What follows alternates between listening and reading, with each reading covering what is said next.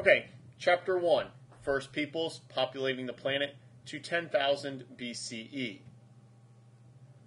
Alright, you should be able to familiarize yourself with the spread of human societies in the Paleolithic era. That's going to be predominantly the era we will be covering, or the Old Stone Age that we'll be looking at in Chapter 1. You should also be able to explore the conditions of life in gathering and hunting societies, which is going to set the stage for the beginning of our societies that will eventually lead to the agricultural revolution in your next objective for Chapter 2, and of course the ultimate aspect of your civilizations emerging into empires and dynasties. And you should be able to examine factors that eventually led to the change in the gathering and hunting societies. So kind of looking at our CCOT aspect of our essays, our change in continuity that people will have as the world continues to move forward.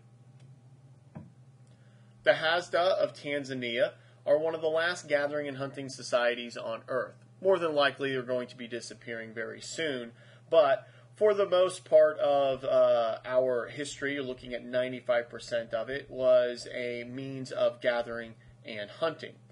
This is the important aspect here. Food collection, not food production. Please make sure you understand the difference of what was occurring in Chapter 1 to what you're about to see that is going to occur in Chapter 2. So this is food collection, this is our hunting, this is our gathering.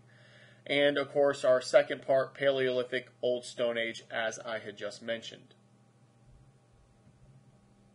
And here's an image of the Hasda of Tanzania, one of our few remaining hunting and gathering societies. Alright, it's wrong to ignore the first 200,000 years of human experience.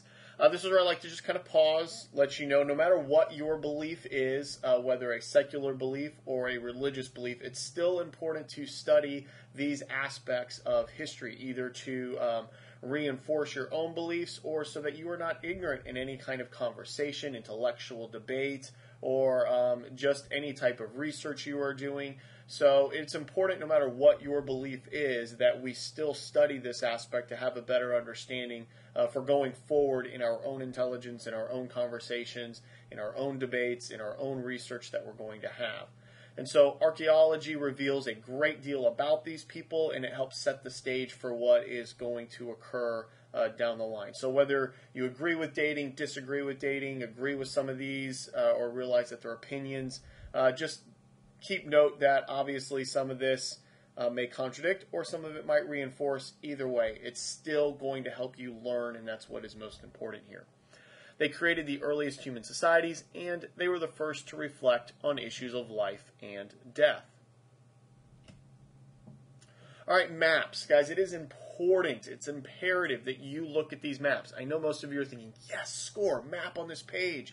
I can skip the map. Look how much room I just saved. That's 2/3 of the page that I don't have to read anymore, and I can just skip down to 2 little short columns and get on to my next page, 1 less page down, and you're continuing to go.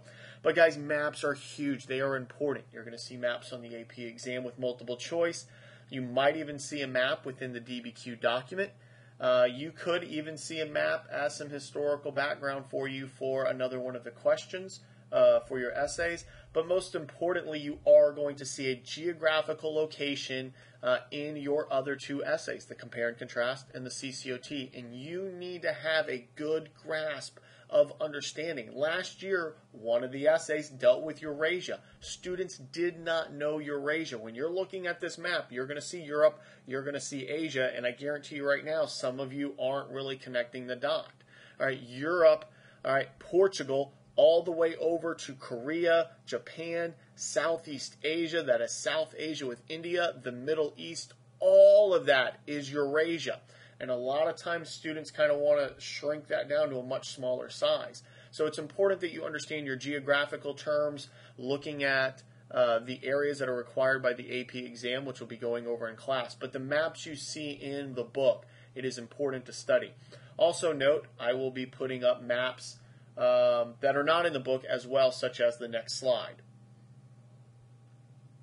So again, it's helpful when you're looking at these PowerPoints to go ahead and look at some of the other maps as well. As you note, this is the map prior to this was more of a Eurocentric theme, where this one more of a world theme here, having Africa and Europe and Asia on the left-hand side if you're looking at it, and the North America and South America region on the right-hand side.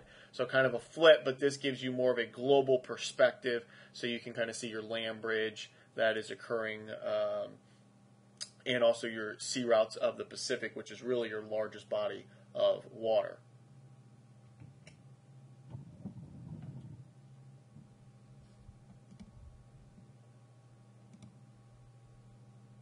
All right, Homo sapiens emerged in eastern and southern Africa 250,000 years ago. They stayed there exclusively for about 150,000 years, and this is going to be more on that eastern portion, northeastern portion of Africa. So kind of getting in, bordering that Red Sea, Indian Ocean region. Africa was home to the human revolution, in which culture became more important than biology in shaping human behavior. Culture is going to be extremely important. It's going to tie in a lot of things with religion. It's going to tie into some aspects of their social structure. It's going to tie into the languages that we're going to study. It's going to involve rituals. It's going to involve basically lifestyle itself, clothing, food, and how that culture is involved with the environment and the relation that it has there, especially with the hunting and gathering peoples, and how they will be in direct contact with that environment. It's going to involve their technology and the types of technology. We'll look at some people where they lived were using a different type of technology due to the environment they lived in. This will also involve patterns of exchange, one culture exchanging with another culture, because this culture has developed something different and it is helpful to another culture. Or the environment that they live in, this culture has adapted this way because of the foods that grow here, and another culture has adapted another way because of the animals that are in that region. And so you'll see some patterns of exchange. You'll also have different cultures with their burials, as I said earlier, touching on the basis of religion. And while religion early on is a little bit for debate and interpretation due to the lack of writing, still this kind of gives us a better understanding of what was happening with some of these people groups. 100,000 to 60,000 years ago, beginning of migration out of Africa. We're going to go right into the Middle East, which people will then spread up into the European region, and of course over into your Central Asia, over into northern parts of Asia and Eastern Asia. And so as those two maps had just shown you. And adapted nearly to every type of environment, and even took places in difficult areas during the last ice age. Development of new technologies in the Ukraine and Russia. You're going to see needles, multi-layered clothing, weaving, nets, baskets, pottery. Sometimes we see these items as something that occurred during civilization, but even hunting and gathering societies had things with baskets, nets, pottery that was going to help them in their gathering and hunting. Obviously, multi-layered clothing that you're going to see for your colder regions, more northern regions in northern Europe. Even parts of Europe today where it might be more warm, were definitely cooler due to your climate at that time. So needles and weaving, it wasn't like they just took a knife or an arrowhead and ripped out a hole in your animal skin and put it over themselves. They had the concept of sewing and weaving things together and making clothing and making blankets, and obviously putting tents together that they were going to use. Partially underground dwellings made from mammoth remains. These were semi-permanent. Obviously, there's a belief in cycles that we're going to see within religion and culture. And the same thing has a relationship to the environment and the migrations of animals. There is a cycle and a pattern in which a lot of animals are going to migrate in. And so you're going to see some semi-permanent areas where people might be traveling, and next season they're back in that same location. Here's their semi-permanent location, and they're going to settle in. And so they're kind of having an area, a large region. It's not like people aimlessly wandered the earth from point A all the way to point B. No, there was a point A, B, C, D, back to A, B, C, D, back to A, B, C, D. And so they were kind of going in a cycle here, not just continuing to always travel east or always travel west or always travel north or always travel south. It wasn't like they were just going to keep on going until they reached the edge of the earth. So keep that in mind when you're thinking about the movement of people. It wasn't just this kind of one-line direction. It was definitely a cycle that they had. Creation of the female figurines. A lot of historians looking at how much women were involved. A lot of people are going to say that women had more rights, more freedoms earlier on in your hunting and gathering societies, and are going to slowly continue to lose that into civilization. Here's an image of your Venus figurines. This is important to note. I know they look kind of funny, but it has been on several AP exams before. I'll offer several questions for you during our practice review times. And here's a map of where a lot of your Venus figurines, clusters of them, where they have been found within the European region. All right, now we're going to go down into Australia. Humans reached Australia around 60,000 years ago from Indonesia. A very sparse settlement, estimated 300,000 people in 1788. So please note that date. Yes, 1788. That is 1788 AD or CE for reading that correctly.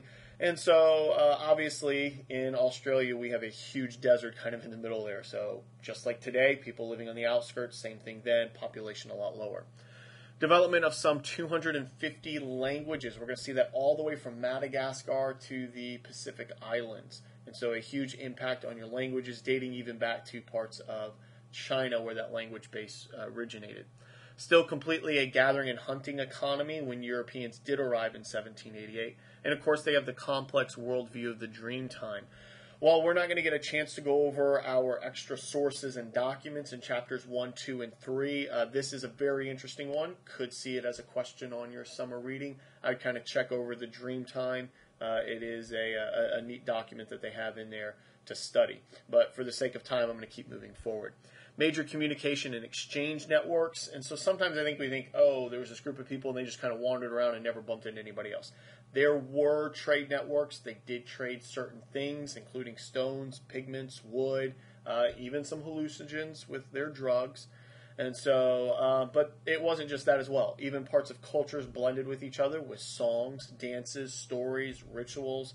You'll see a common theme within a lot of creation stories, a lot of flood stories. There's obviously the rain dance. I know we kind of joke about that living here in Texas. Hey, anybody know a rain dance? But on a serious note, obviously these cultures, for one reason or another, whether dance was part of a burial or a ceremony or a almsgiving to a certain deity, dance very popular. Same thing with songs. And plus these songs and dances a lot of times told stories of their history. And so that would get passed down and even blended between some of these cultures. Here's that map going from Madagascar all the way over to your Pacific Islands.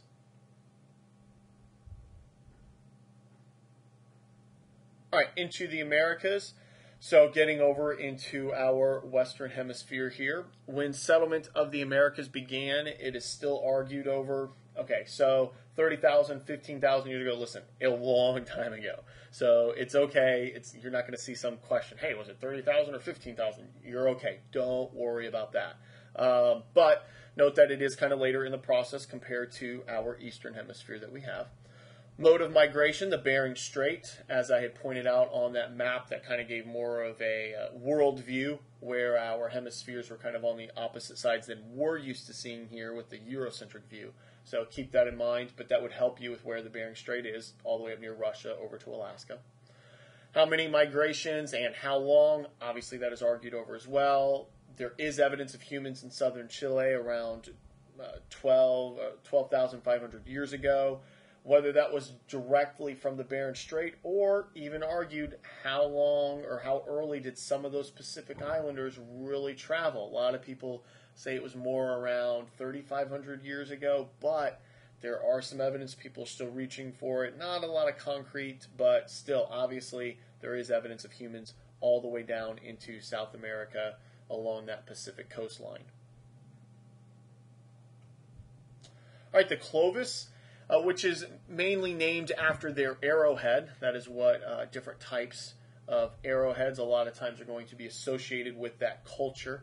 If you ever get a chance, Native American classes, they're definitely one of my top favorite classes I took in college, just getting to learn about the different groups we had here in the Americas. So I'd highly recommend that. Even if you're not a history buff, there's some fun classes that you can take, especially depending on the college. They might even have more of an emphasis on whichever Native American group was located where that college was. And so very fun classes. I would check them out when you get there. A couple years down the line, so you're all right. Flourished around 12,000, 11,000 years ago. Obviously hunted large mammals, mammoths, bison. Disappeared about 10,900 years ago at the same time as the extinction of a number of large mammals.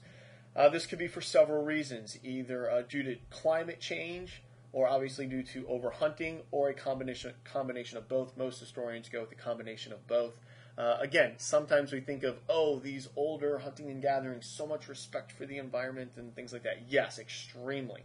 But obviously there were some instances of hunting these animals to their extinction as well. Next stage, much greater cultural diversity as people adapted to the end of the Ice Age in different ways. Again, that climate changing, your clothing is going to change, the migration of the animal starting to change a little bit. What items that you would be gathering, your berries, nuts, fruits, leaves that you're gathering to use are going to slowly start to change. All right, here's a map of the Clovis people getting down into the Americas. Obviously, your area in Missouri and Ohio and the Tennessee Valley are some of your more famous areas with some of the mounds that you have from the Clovis people. But obviously, you can see their ancestry going throughout all of the Americas and influencing a lot of the major Native American groups that we have.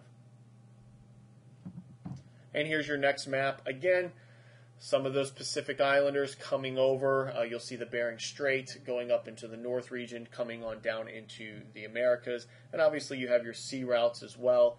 They did have canoes at certain points, and they were going to follow the coastline as well, where they could find water sources, little tributaries that would have fresh water for them. All right, the second section, out of Africa to the ends of the earth, first migrations. We're going to be looking at getting into the Pacific region now. So the last phase of the Great Human Migration started circa, CA is circa, or around 3,500 years ago. Again, it's obviously nearly impossible to get an exact date here, so around 3,500 years ago. Migration by water from the Bismarck and Solomon Islands and the Philippines. Some historians, there's a great video on the History Channel about their boats and canoes that they were able to use. The speed and navigation skills of a lot of these islanders in this region are pretty phenomenal. The distance that they're able to cover and the length of time is phenomenal that they have. I mean, you're looking at all the way from Madagascar all the way up to Hawaii. And again, there's some historians that are trying to connect them to parts of South America as well. So that Austronesian language is going to spread pretty far. They settled every habitable area of the Pacific Basin within 2,500 years, which within history, that's pretty quick that you're going to have, especially when you start looking at that section of history and its time frame. That's pretty fast to migrate throughout those areas. Also settled the island of Madagascar, as I just mentioned, and as we've already seen on that map, and of course all the way down to New Zealand as well, so kind of completing that around 900 CE, which that will get mentioned again in a few chapters. The Pacific settlers took agriculture with them, and we'll be learning a little bit more about that in Chapter 2 as well. And here is that map once again to look at. Again, this is a good map to look at and have a good understanding of what is occurring here. All right, the first human societies. This will be our third section, the ways we were. And so our societies were small bands of 25 to 50 people. Obviously, you don't want 100, 200, 300, 1,000 people. That's going to be very difficult. They are taking everything with them. Even if they're semi-permanent, they're still going to be traveling. Imagine all of the people carrying all of the goods. They don't have domestication yet. They're not using horses. They're not using camels yet. They don't have a horse collar. They don't have anything attached to a cow or anything like that. So they're hauling all this themselves. And so obviously your smaller bands of people are going to be able to work together a lot better. You're also going to have low population. Imagine trying to feed that many more people. You're going to have to hunt more. You're going to have to gather more. And you're going to have to house more. That means more goods you're having to carry with you. And so that's going to affect population. And obviously technology will affect it as well as those things I just mentioned that could aid them with animals and technology with the animals combined. Very slow population growth, again, and the people knew this too. Your infant mortality rate, your death in battles with each other in any type of collision, and of course any accidents that were going to occur when you were on the trails for hunting, and of course on your migrations as well. Perhaps 10,000 people in the world around 100,000 years ago. We're going to see that increase, and then of course by 10,000 you will have around 6 million, and we'll be talking more about that in Chapter 2. All right, the Paleolithic bands were seasonal. They were mobile or nomadic, and they moved in regular patterns to exploit wild plants and animals. As I just mentioned, kind of that cycle.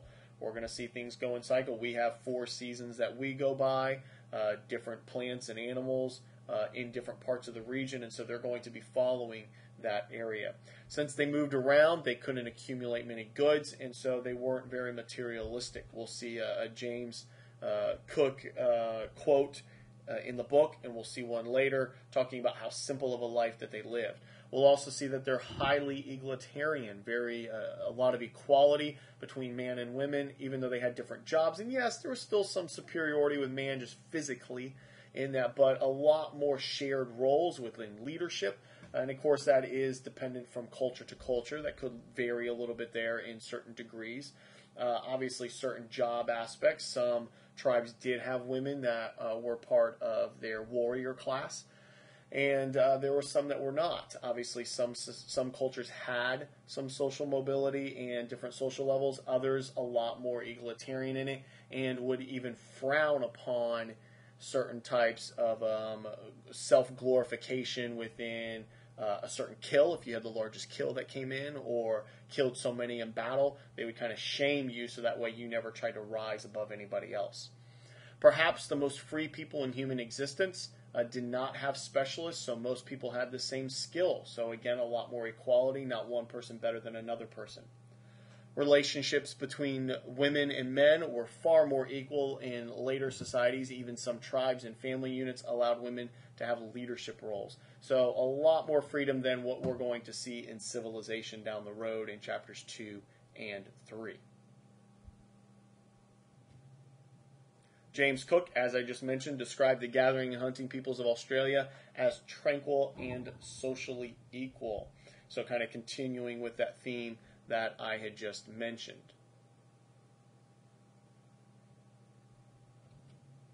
All right, economy and the environment.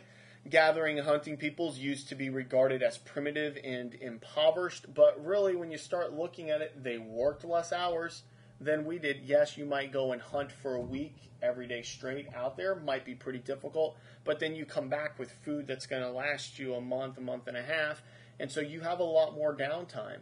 It's kind of the same thing with gathering. A lot of gathering is taking place, and then there's a lot more relaxation, a lot more community. That's where your stories come into play, your dances and your songs come into play, and raising children as a major unit than necessarily the individual family.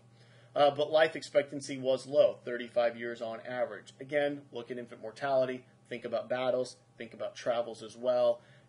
Yes, there were people who lived to be 50, 60, 70, but your average age around 35. Alterations of natural environments deliberately set fires to encourage growth of certain plants. This is kind of your slash and burn technique that we'll see later on in chapter 2. But They obviously understood some science behind this. I mean, we can look at forests today where the sunlight does not reach the forest floor and there's less nutrients in the ground. There are less types of life that animals would eat, and so there's less animals in that region, which means less fertilization going into the ground again.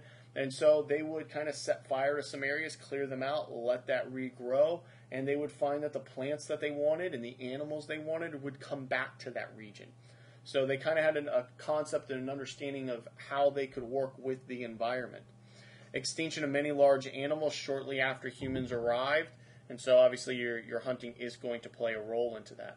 Gradual extinction of other hominids and Neanderthals and the Flores man in Indonesia, obviously an effect on a stronger species than another.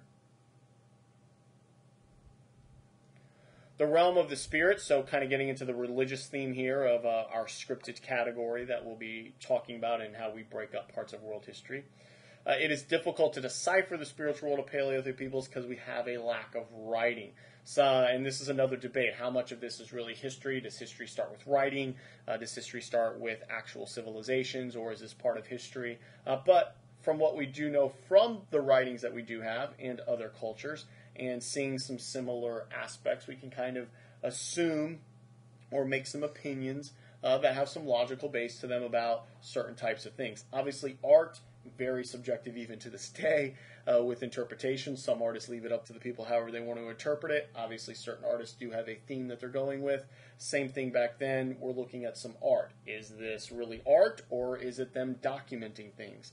Some of those cave paintings are up for debate about what they are really trying to portray. Is this fertility? Is this a certain type of ritual to a deity? Or is this it's a map? Are they tracking animals?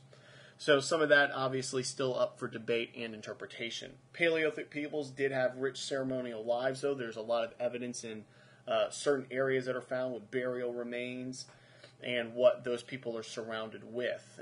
There's also evidence of your shamans, people especially skilled at dealing with the spirit world. Some of that dealt with your hallucinogens and your drugs that are going to be used. Some of that with the dances that are going to occur, and some of that with the stories that are told. All right, apparent variety of beliefs. Some societies were seemingly monotheistic. We'll be studying that more in chapters 2 and chapters 3. Others saw several levels of supernatural beings with multiple gods. Still others believed in impersonal force running throughout nature, like Aminism or something like that.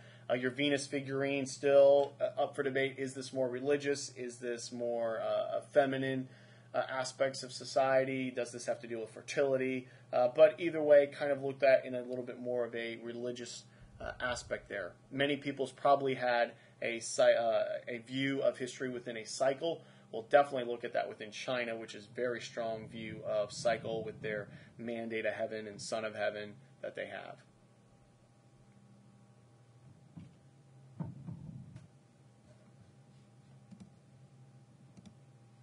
Sorry about that.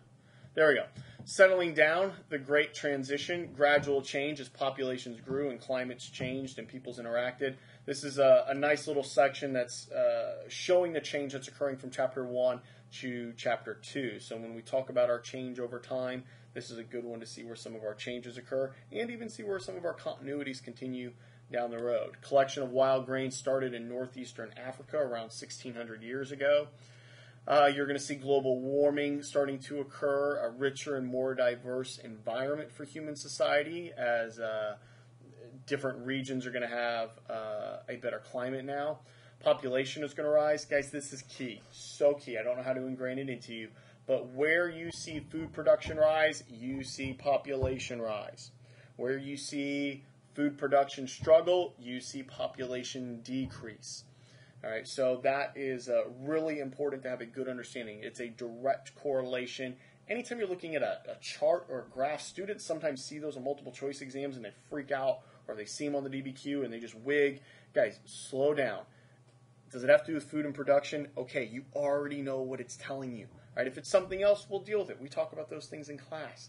But right now, know that there is a correlation between population rise and food production. And of course, this is leading to the beginning of settlements. If you have more food production, you can stay in one area longer. All right, settlement led to societal change, larger and more complex societies, starting to see some of those skills come to play, some of those social levels starting to come in, other people ranking them above other parts of their culture and their group. Storage and accumulation for goods led to inequality, some people having more items than others. We'll even see some areas that were settled from the beginning with the Jomon people in Japan. We'll see some evidence in Scandinavia, Southeast Asia, North America, the Middle East. And so we're going to start to see this kind of start to spread throughout the globe during this time period, and more settlements and more material things, some equality within social levels, and some equality within women, which I'll talk a little bit more about in Chapter 2.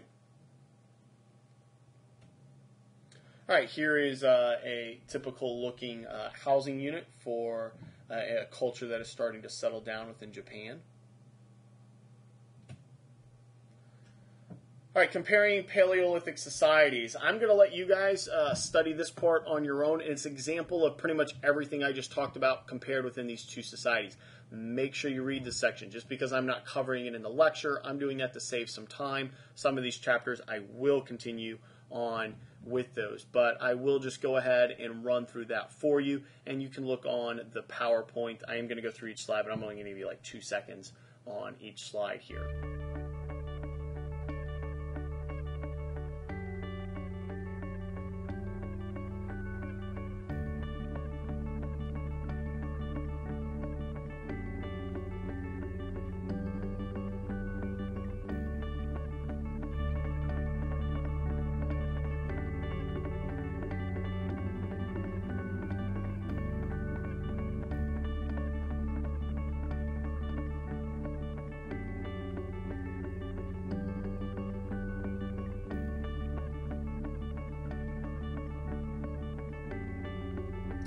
And so that is going to conclude our Chapter 1 and their discussion.